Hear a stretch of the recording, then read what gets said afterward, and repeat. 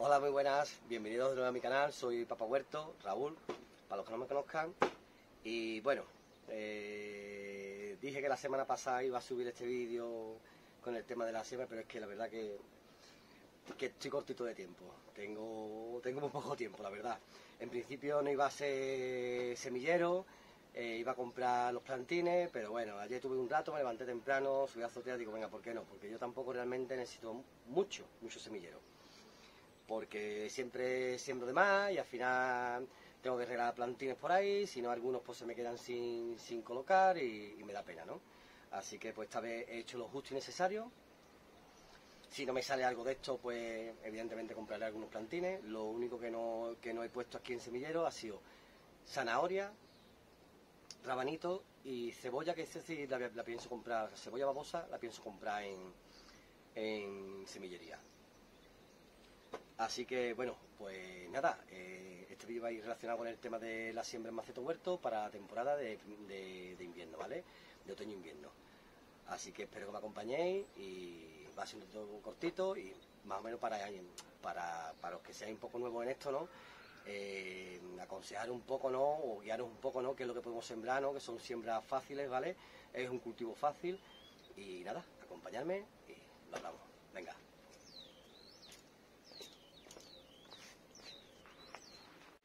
Bueno, como podéis observar, seguimos con los cambios de tierra. La gente me pregunta, ¿no? ¿Qué es lo que hago con la tierra sobrante, ¿no? Porque yo lo que hago es que saco un porcentaje del maceto huerto, más o menos la mitad, y yo lo que hago es que la meto en un saco, ¿vale? La voy metiendo en un saco y la reutilizo para el próximo año. La dejo que descanse, la abono y la vuelvo a reutilizar.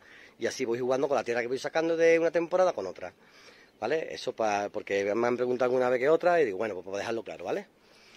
Ya esos macetos huertos están preparados. Ahora lo que tengo que reparar es un poquito ya os comenté que mi intención es quitar el plástico, ¿vale? Voy a intentar quitar el plástico, pero de momento como voy pilla de tiempo, vamos a aguantarlo. Voy a reparar un poquito la parte de arriba para que no se moje mucho la madera.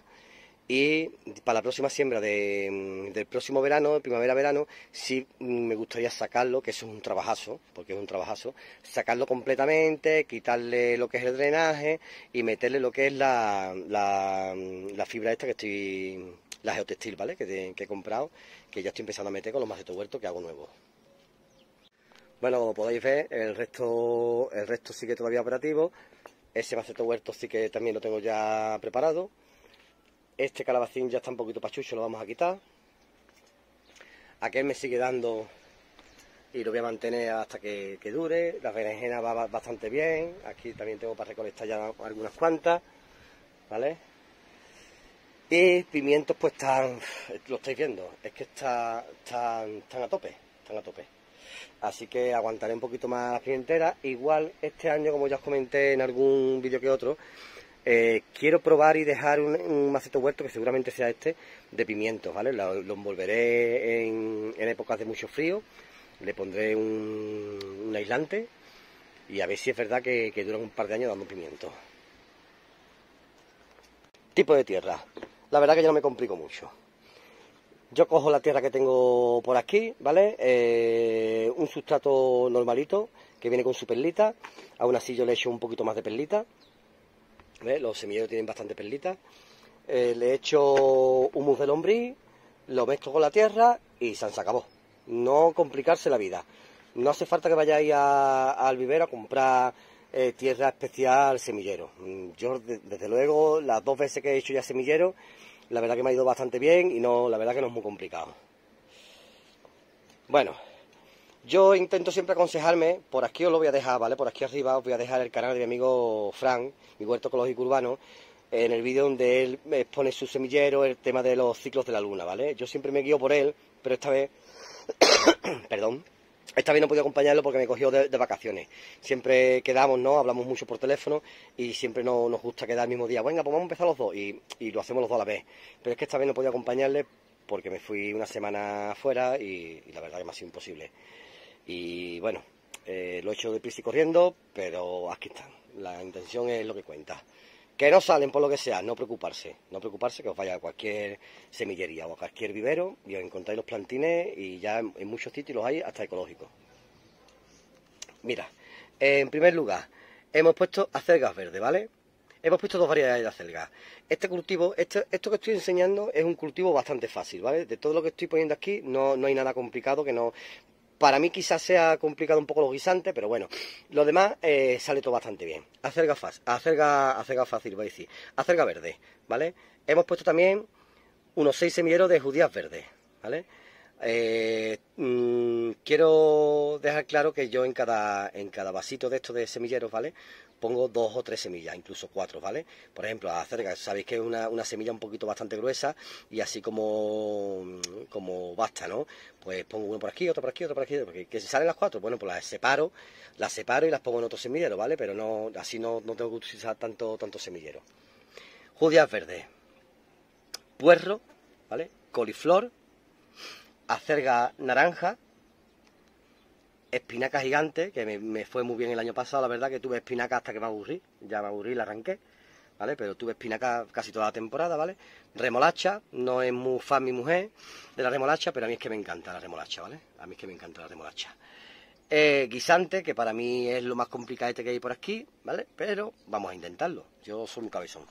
Y brócoli. Importante, ¿vale? Para los que estéis empezando. El sustrato tiene que estar siempre húmedo, y sobre todo en estas fechas.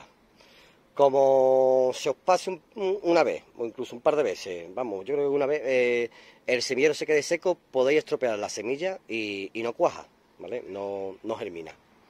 Así que este es un consejo que os doy y no podéis fallar en ello. El semillero siempre húmedo. Yo lo que voy a hacer, porque aquí todavía hace tela de calor, pues lo que voy a hacer es coger los semilleros, lo he puesto en esta bandejita, ¿vale? Que es de un mueblecito que yo tengo típico de Ikea. Y lo que voy a hacer es bajármelo abajo.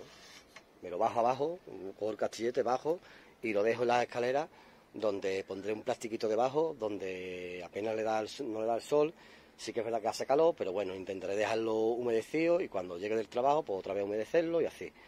Con un pulverizador de esto típico de cualquier producto, pues lo reutilizáis y podéis mantenerlo siempre húmedo. Es importante, es importante porque muchos de nosotros hay que ver que es que se me da mal, no sé, y el principal problema que tenemos los novatos, ¿no? Yo me considero bastante novato, es el tema del riego de los semilleros. Hay que tenerlo siempre húmedo porque es que ya os digo que es que se nos va a freír para el tema de la germinación.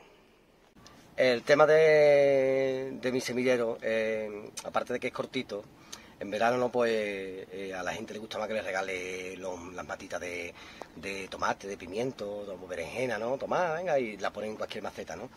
De invierno, pues la gente opina diferente, ¿no? El cultivo que yo me voy a realizar, yo lo que siempre digo, yo tengo poco espacio y me tengo que dedicar a un cultivo en el cual yo pueda abastecerme o intentar abastecerme, ¿no? Abastecer a mi casa, ¿no? A lo que es la cocina, ¿no? A nuestra alimentación. No hago muchos experimentos porque a mí los experimentos no tengo espacio para hacer experimentos. Me encantaría tener un buen terreno y experimentar, ¿no? Y meter muchas más cosas, ¿no? Acerca de todos colores, ¿no? Que hay un montón de colores, ¿no?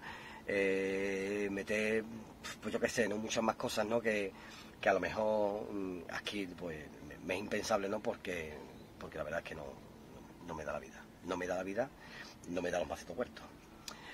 Bueno, tema de lechuga.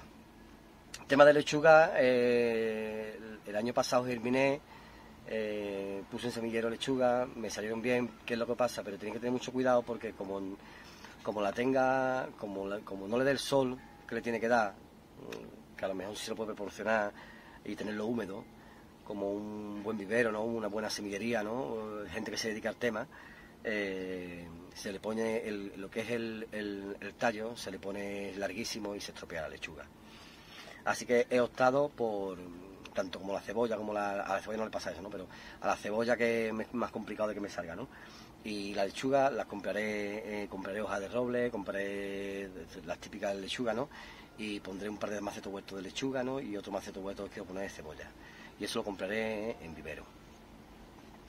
También he metido ya en MACETOHUERTOS lo que es el zanahoria y rabanito, ¿vale? El rabanito no iba a meter, pero digo, bueno, venga, vamos a poner un MACETOHUERTOS y me estoy pensando las habas. Porque es que, mira que me encantan, pero es que no se consumen mucho en mi casa. A mi mujer pues no le hace mucha gracia, la verdad. Y es que todavía tengo habas congeladas, que cogí, no sé, yo qué sé, 4 o 5 kilos por lo menos cogí, del año pasado. Pero claro, es un cultivo que me encanta, la leguminosa esa es que me encanta, es uno de mis cultivos favoritos. No sé, se verá, porque se ve súper grande, ¿no? Y da tanta producción, ¿no? Que cuando te da mucha producción es como que te alegra el triple, ¿no? Y bueno, que nada, que es un poco, que ya tenemos metida zanahoria, y en el zanahoria siempre la meto en la mesa de cultivo, me han ido bien estos 2 años y no voy a experimentar, ¿no? Y quería dejar claro eso, ¿no? Que no puedo meter más variedad de cosas porque los que tenemos poco espacio, ¿no? Tenemos que jugar siempre pues con eso, ¿no? Y en Instagram sorteé un post, ¿no? En el cual decía que quitaba las tomateras, que me daba un poco de pena, ¿no? Pero es que claro, es que no puedo dejar no, venga, que han salido flores, a ver si da más tomate. No puedo, se me echa el tiempo encima y vamos claro, ¿no? Por eso el consejo mío es que no os dé lástima, aunque os dé lástima, pero que no os dé lástima, y quitáis el cultivo o el que podáis y preparad tierra, porque se apresura, o sea, viene la próxima temporada. Así que seguimos.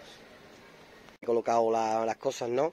Ahora me bajaré, o si no ahora mañana o pasado, ¿no? Cogeré, que me gusta siempre hacerlo, un folio, me tengo que investigar bien, ¿no? Cuál es la hortaliza que más le gusta el sol, la que menos le gusta el sol en invierno, y bueno, hago un plano, ¿no? Yo sé por dónde sale el sol por aquí, por mi azotea, a qué parte le da más el sol, eso es importante, a qué parte le da menos el sol. Y bueno, ya con el tema ese, pues la verdad que ya pues coloco o una hortaliza u otra en cada sitio, ¿no? Así que ya es una vez que tengamos los plantines, espero que salga todo. Una vez que tengamos los plantines, pues ya os voy a ir diciendo más o menos dónde voy colocando las cosas, por si no lo tenéis ustedes claro, ¿no? O necesitáis un poco de ayuda, que aquí tengáis el contenido y os pueda ser de gran ayuda, ¿verdad? Pues esto es todo. Así un poco para que os orientáis un poquillo, ¿no? Lo que ya os digo, ¿no? Que somos un poco novatos y no tenéis por dónde empezar y demás. Pues bueno, esto es una guía, ¿no? del cultivo que podemos tener, este cultivo fácil para tener MACETOHUERTOS. A mí se me resiste un poco los guisantes, pero bueno, vamos a intentarlo este año. Por lo demás, todo lo que es el cultivo de raíz y lo que es de hoja es un cultivo bastante fácil, la verdad. Así que nada, espero que os guste. Ya cuando tengamos los plantines, lo que he dicho antes, pues iremos colocándolo poco a poco. Voy a ir subiendo un vídeo, pues mira, el cultivo de brócoli en MACETOHUERTOS, y más o menos os daré una guía, ¿no? Son vídeos cortitos, ¿no? El cultivo de la coliflor en MACETOHUERTOS, un poco lo que he hecho este verano, ¿no? Con el tomate, ¿no? El pimiento y demás, ¿no? Para que tengáis una mini guía ahí para... Pues bueno, yo no es que sea una persona muy técnica y hable, pero sí que es verdad que más o menos ya tengo un poco de experiencia en lo que es MACETOHUERTOS, aunque sea novato, y más o menos sé cómo me puede salir, ¿no?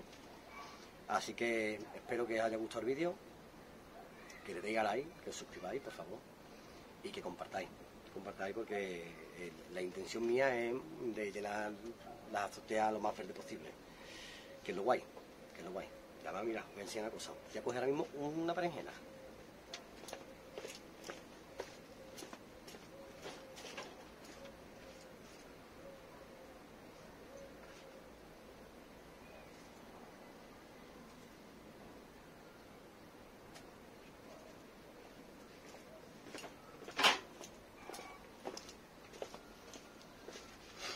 Todo poquito, que no he ido a súper, berenjenita, para que os animéis, que se puede, y tú puedes, seguro que puedes. Así que cualquier consulta, lo que sea, me tenéis aquí, tanto aquí como en YouTube, como en Instagram, y podéis consultarme lo que os dé la gana. Chao, y hasta el próximo vídeo.